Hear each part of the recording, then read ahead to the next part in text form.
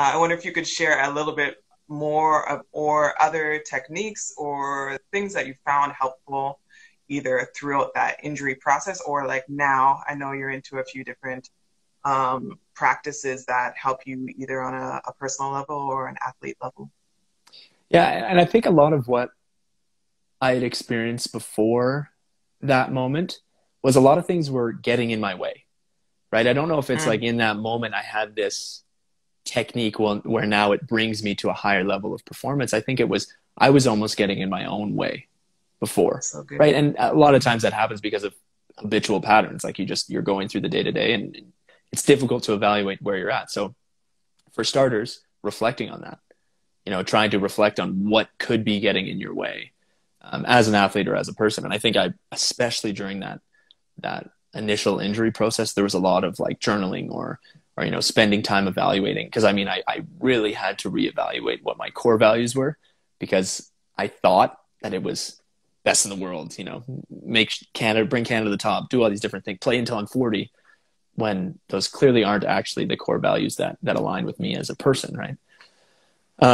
So that sort of reflection, journaling, evaluating core values is a huge piece. Like I think, and I was thinking about what our conversation was going to be about, and I really wanted to make an emphasis of in the moment on the court, or in the moment, even when you're reflecting on things, that kind of surface thought or feeling or evaluation is such a fraction of what's actually going on. So if I'm in a game and let's say I go 1 for 5 on those targets, and I have an emotional response to that, whether it be like disappointment or lack of grade, like drains my confidence, or I get angry, or I get more motivated because I want to hit or whatever it is. All of that is such a tiny part of what's actually going on in your mind, in your body, in your response to your environment. And I think the more throughout that process, it was like, okay, how do I dig deeper into the layers of what's actually going on? So initially, that was kind of a bit of a tangent, but initially, like, you got to reflect, you got to journal, you got to try and figure out. And actually, the cool thing too is when I'm evaluating those core values, let's say, it kind of changes my frame of reference when considering high performance. Because if my number one core value is to be the best player in the world, to be the best team in the world, to win an Olympic gold medal, and not that those are bad things, those can still be a part of my list. But if that's all that's there, then in moments when it's 24-24 and you're about to have that opportunity, the weight of that is something that is much greater than the actual experience you're having is, right? Like, I think the amount of times that it's been 24 all or like, the last 30 seconds in a basketball game or something like that, we've probably had so many instances like that, but they range in their intensity based on our expectation or based on how we evaluate our core values. And it was cool because going into this past Olympic qualifier, my whole structure of these core values were different. But I went into the game against Cuba, which was kind of like the big important game, and I hadn't practiced. Like, I left my pro team month and a bit before thinking, oh, I'm going to be great come that time, but I really wasn't able to practice, really wasn't able to jump. So I have no reason to believe that, I should go be able to perform and be able to achieve this thing we want to achieve. Yet I was still able to find, confidence in past experiences that were completely different than what I was experiencing. I remember I sat down for a coffee with our team psych the night before the game, and a lot of what we talk about is, using past experiences to your advantage. Like, let's say you're going into a game and you're nervous. Well, you've played 500 international games. You should, like, let's use that in some way. But I kind of asked him, I'm like, I've never gone into a game, let alone an Olympic qualifier, let alone on Canadian soil, where I haven't been able to practice. Like, what do I grasp onto if that's what you're going to, like, right, if this is a technique, what if I don't have that? That's almost making me lose confidence if I'm trying to grab at things. And then he asked me, he's like, well, if you could take away anything from this weekend, aside from the fact of we win and we go to the Olympics, if you could take away anything, what would it actually be? Like, what would you want to take away from this? And I was just kind of sitting there. I had thought about it before, for sure, too. Like, I'm always in my head, so I was kind of able to answer that question. And I was like, you know what? Honestly, I'm just grateful that from 2 years ago, not being able to play, all these lessons that have happened. Now we're in Canada, like it was in Vancouver. So we're in Canada, get a chance to play again. totally different experience than my past Olympic qualifier. I was like, I'm just grateful that I get to actually play, like that I get the opportunity to go out there and do something, but also that my perspective now is so different than it was in 2016. And then we kind of came to terms with, okay, then put yourself in what you're feeling now, in that sort of sense of gratitude. And on court, when you don't have the confidence because you've never done this before, try to almost initiate that feeling as opposed to, past experience being the thing that guides me. Let gratitude and let different core values be the thing that guide you.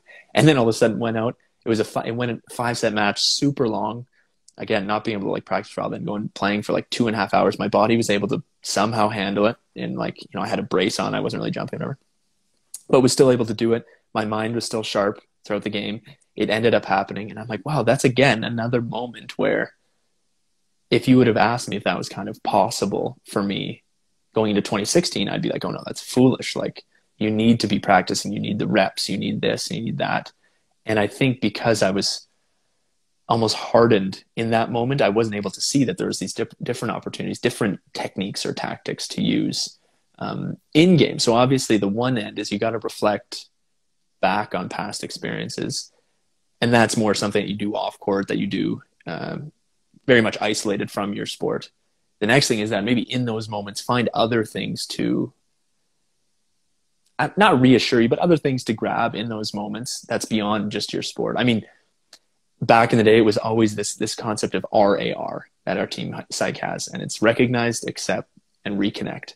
So if I'm super nervous before a game, or even super amped before a game or something like that, it would be to recognize that, to accept it, because if you're not going to accept it, it's going to only give it more power, and then to reconnect to your task at hand.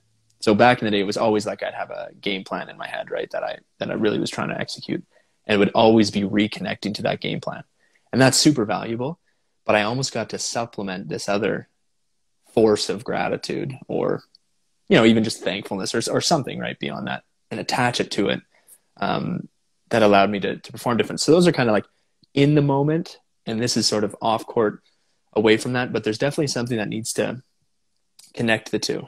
And I know you've talked a lot about this, but I've always enjoyed mindfulness practices and different meditative techniques, just so I could have a little bit better of a grasp on what's actually going in my mind, even breathing techniques and something like that. Because again, like I said, for me to be able to reflect, or even in that moment have gratitude, that's still very much on the surface, right? There's still physiological things that are going on that I'm not in control of. There's still, all of my past experiences are still with me kind of in those moments.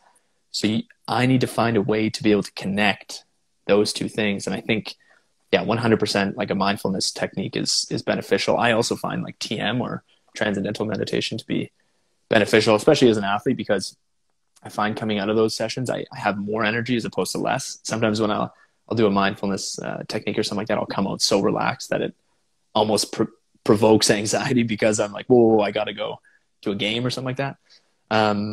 Again, that's something that I can work on.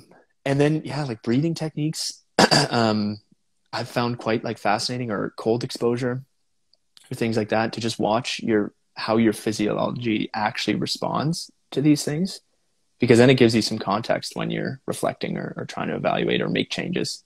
It gives you actually a place to start from. So I'd say those are kind of the three pieces for me, or it's like, find not only techniques, but, a deeper layer of tactical advantages in the game. Find a way to actually understand your mind and deeper process. And now, obviously, I talked about mindfulness and breathing techniques and stuff, and that's more the physiological side of it, but also diving into your past experiences. I think we had mentioned this. I read a book a while back about a behavioral psychologist that tries to take over the poker world, right? That tries to see if she can use her expertise in understanding poker. And a huge aspect of her reaching success was having to evaluate her own triggers or projections, because that's what other players could use to their advantage, right? If it's, every time you get somebody raises you, or in volleyball, if every time I set a guy and he gets blocked, I get anxious about setting that guy again, that's all of a sudden going to create a pattern that the opposing team can use against me. And I think the same thing goes in any sport. The same thing goes even in life, right? If you're being driven, if your motivation or behavior is being driven by these anxieties or different triggers or your natural projections of these experiences, then all of a sudden it is taking a little bit of that free will away from you. It's taking that ability to choose how you want to choose. So that's kind of the middle ground. And then the front or the foreground would be definitely like reflect, journal, try and understand things. I mean, I obviously read, I'm a kind of a nerd, but try and just understand as much as you can so you can have context for when you look at those present experiences and that when you're in the game.